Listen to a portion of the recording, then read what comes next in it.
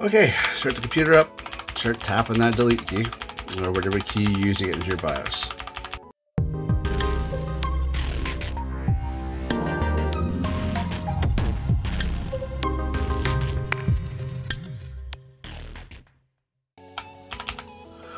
Alright, in the BIOS, now we're going to start looking for where things are at.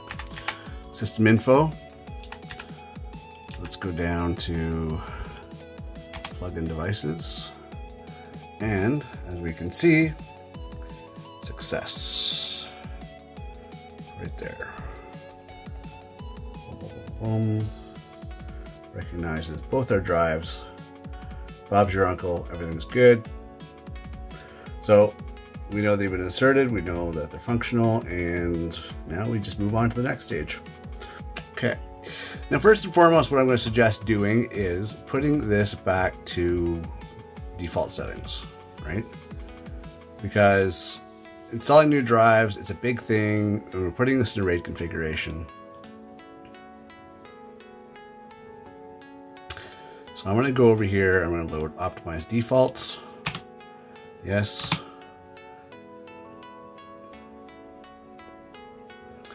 And just to make sure that got driven home, I'm going to save and exit setup.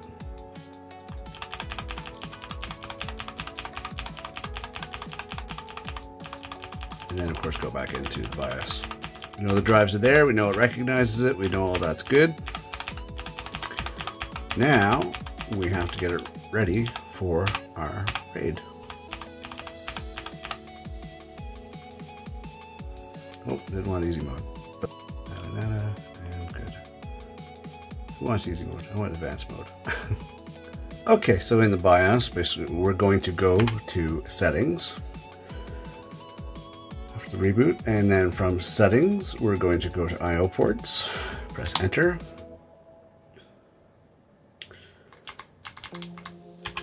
From here, we're going to go to SATA configuration, and then NVMe RAID mode, and enable this. Then we're going to go over to boot, CSM support, disable this.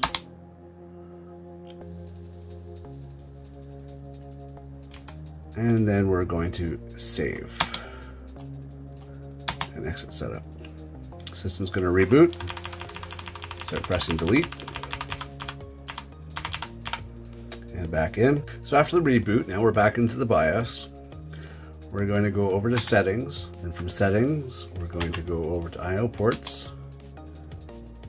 And as you can see, RAID Expert 2 configuration utility appeared. We're going to go down there.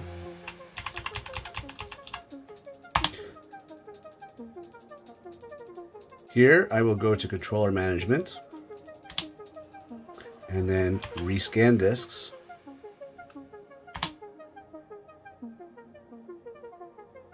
As you can see, both drives are ready, so we will continue. We're going to go into physical disk management and select physical disk operations and initialize disks. As you can see, they're both disabled, enabled, enabled. And then okay. Well, there's nothing on these disks because they're brand new, so I guess we're good to go. Nothing to save on them, so we go continue and say yes. And then we initialize. Oh. A second.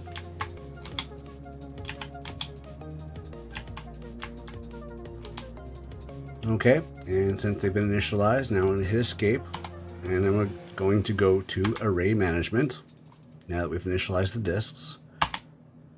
And as you can see, there's only one option available, which is create array. Here we're going to select the RAID level we're going to go with. Since this is just going to be the operating system, the OS, the obvious choice is RAID 1. Once you've selected your RAID level, then go down to select physical disks. And you're going to select the disks that are going to be part of your array.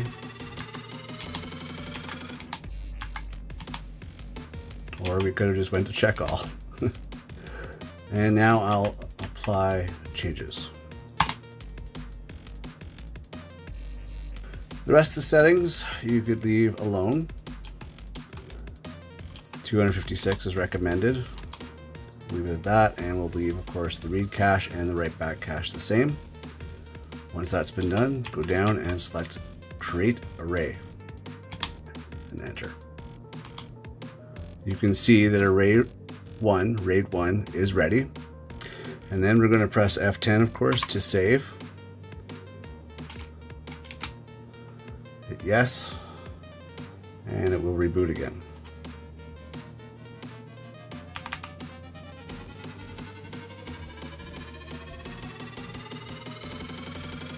Okay, so after the reboot, I'm going to go into easy mode, just to easier to show. And as you can see, you don't see the drives because they're in RAID. So let's go back to advanced mode. We're going to go over to settings, I/O ports, back to RAID expert configuration utility, and then controller management, your controller information. I'll rescan disks to make sure. Oh, excellent. Everything looks good. RAID run is ready. Okay, now that we've confirmed everything is good, as you can see, both physical drives are in there. RAID 1 and RAID 1 is ready to go. Hit OK. We're going to hit escape a couple times. And it's going to say quit without saving. We didn't make any changes. We were just verifying information. We know everything's in there.